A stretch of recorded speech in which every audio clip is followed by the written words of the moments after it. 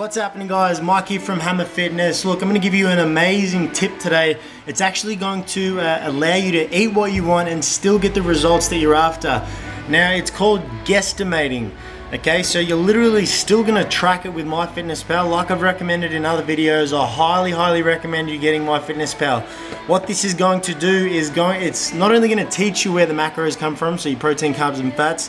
You're going to be able to pretty much eat what you want. You're essentially getting a credit or like a spending amount of calories, and you get to track it on your phone, and that way you can actually see how many calories you got left for the day. Alright, so I'm going to take you to the kitchen quickly.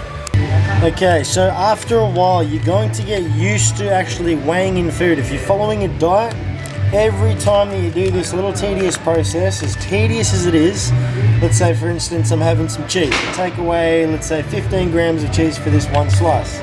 Alright, every time you do that, let's say even with nuts or whatever, if you do it with chicken, whatever you're weighing out, you're following a diet with a specific amount of calories. So you got to weigh your food out, know what the grams are, but as tedious as it does sound, you're going to benefit from it because your mind is going to get used to the amounts. Alright, that is so crucial if you ever want to live and breathe a health and fit lifestyle. Knowing what you're eating and actually putting in your body, especially for portion sizes. Okay, so once you get used to this, that's when you can actually still track while you're eating out. Now that's exactly what we're going to do. I'm going to go get some breakfast. I've got an allowance of 550 calories. Alright, so I'm going to actually take you to where I'm going to get breakfast from. Just a nice breakfast or cafe joint in Boronia, so we'll jump on over there now. So we're on the way over to Forage Cafe in Boronia. Alright, so I just want to clarify, this is literally going to be one of the most beneficial lessons for you to actually acknowledge and see how you can still diet. Alright, so you're still on a diet, let's say you're trying to lose weight, because too many people think that it's so tedious and so strict, you can't have anything. But my aim is to literally put the power back in your hands and make you realize you can have close to anything you want. Alright?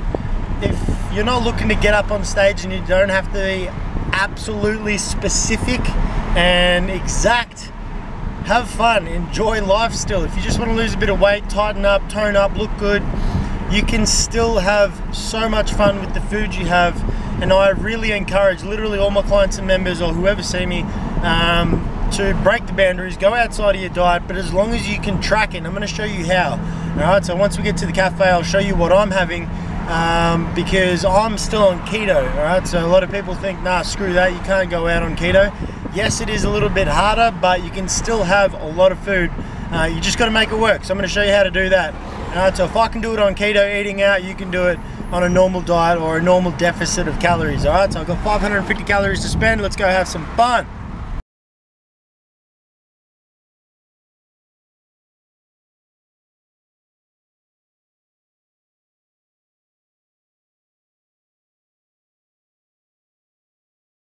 Alrighty, so it's always going to start with the menu, see what you can have. Now looking at my diet, obviously keto, I've got to look for the ingredients that I can actually have. Alright, so nothing carbohydrate, so I'll scan through this and see what I can get, and then once the meal actually comes out, that's when you can actually kind of assess the portion sizes and the amounts to guesstimate the weight. And then you can actually chuck it into MyFitnessPal, and then from that you can subtract it from your daily calories. We'll see how we go. Okay guys, so what we got here is we got our espresso, spinach, bacon, butter, eggs, smashed avocado with a few bits and pieces that aren't going to add up to too many calories. But now, having weighed stuff enough, I know approximate weight of each ingredient. So what I'm going to do is quickly chuck that into MyFitnessPal.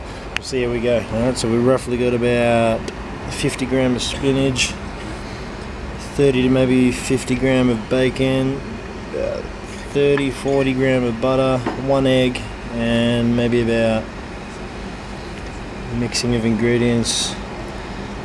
The main thing we're looking at here is probably the avocado and feta. It's probably got around about 100, maybe 120 gram there, so we'll chuck that into MyFitnessPal, see what it comes back with.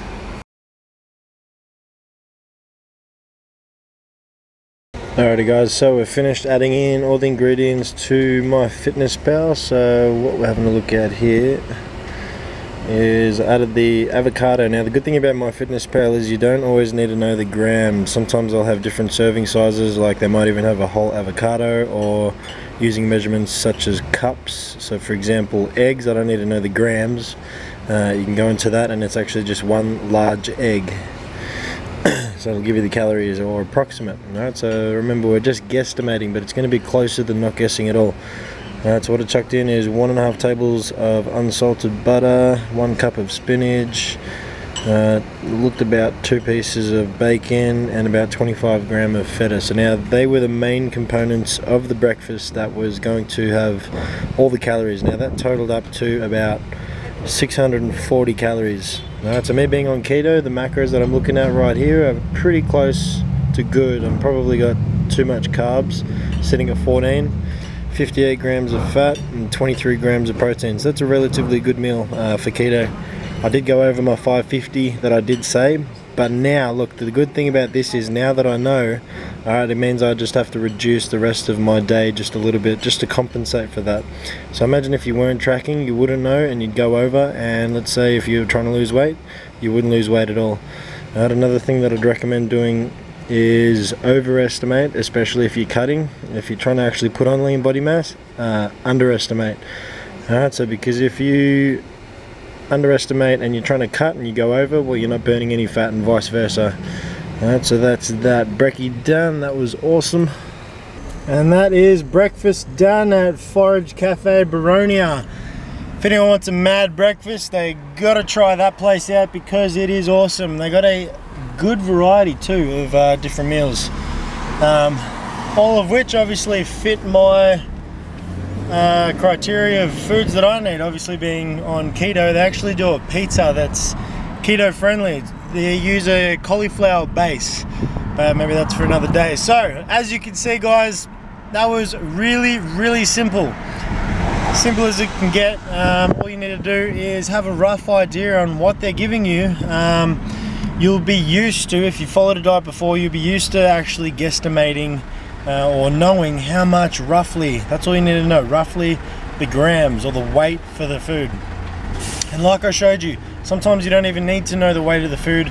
You can simply just use a different measurement, like a cup or a handful or a piece if it's like an apple or an avocado, and that way you can actually track it. Alright, so simple as that guys. I really encourage you to do that because that way you're going to stay motivated and you're not going to really fall off track with all that motivation, because at the end of the day you want to be able to eat the foods you want to eat, and especially going out, enjoying breakfast, enjoying dinner, wherever you want.